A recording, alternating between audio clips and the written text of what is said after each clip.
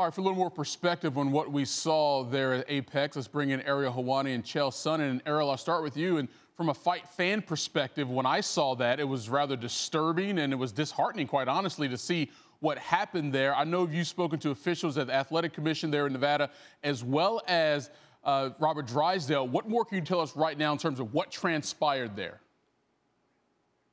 Yeah, and I couldn't agree with you more, Michael. I did speak to Robert, who's well-respected in the fight community, longtime BJJ champion and practitioner, former UFC fighter as well.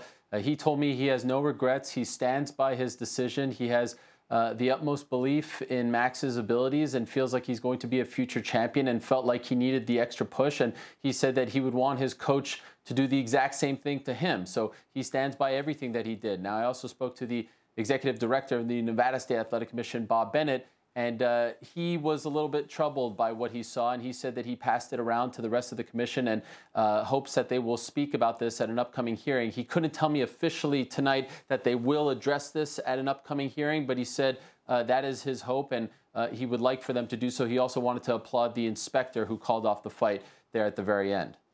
Chael, as I mentioned, I'm a fight fan, so my perspective is clearly different than yours as a fighter. What did you make of that? And give us a little insight on what you want from your cornerman in that situation. Okay, guys, I think I saw this a little bit differently. In this regard, you had an athlete who in between rounds did not want to participate in the next round.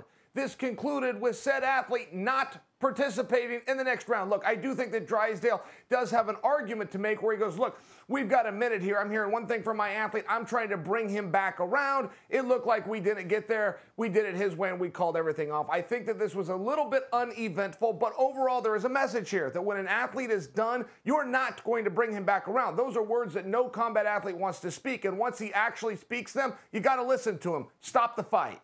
And Chael, that is the point that I wanted to follow up with you on, because it's one thing if you're working out and your trainer or someone in your camp is trying to push you through some extra reps or try to get you to go an extra round in sparring, that's one thing. But if a fighter tells you he doesn't want to fight and your cornerman is saying, no, we got this, you're going to go back out there, what kind of message is he sending to his fighter? There's pushing, Chael, and then there's pushing too far, no?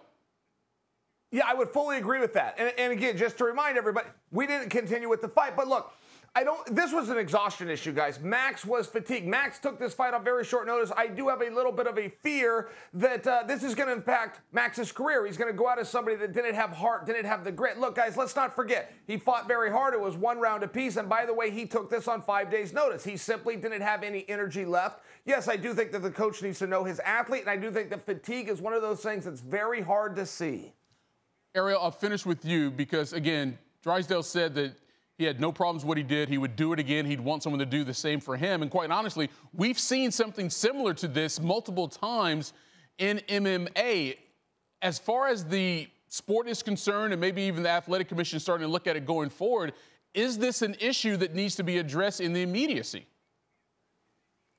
Oh, Michael, it's a massive issue, and quite frankly, I can't believe what I'm hearing out of Chael's mouth. First of all, Max said he wanted out 9 times. 9 times. Count it. I want out 9 times. Call it. 9 times he said that. You can't be more clear than that. Number one, he was down 0-2 on all 3 judges' scorecards. In fact, all 3 judges scored the second round of 10-8 in favor of Austin Hubbard. And number 3, it wasn't the coach. It wasn't Robert Drysdale. It wasn't anyone in his corner who called the fight. It was the inspector. It was Nevada who called the fight. So they all deserve all the blame. It's not much ado about nothing. It's a massive problem in our sport, because I can guarantee you this. If that was a boxing match, if that was top-ranked boxing tonight in Mexico, it would have taken 1 time. For some reason, there is a problem in our sport where fighters are telling their coaches, I want out, and the coaches are saying, no, be a champion, be a warrior. And guess who has to deal with the ramifications? The fighter. Brain damage, injuries, on the shelf for many, many months. It's hard to watch, it's disgusting, and it's a trend that needs to change in this sport, because these young fighters are having their careers cut short because for some reason or another,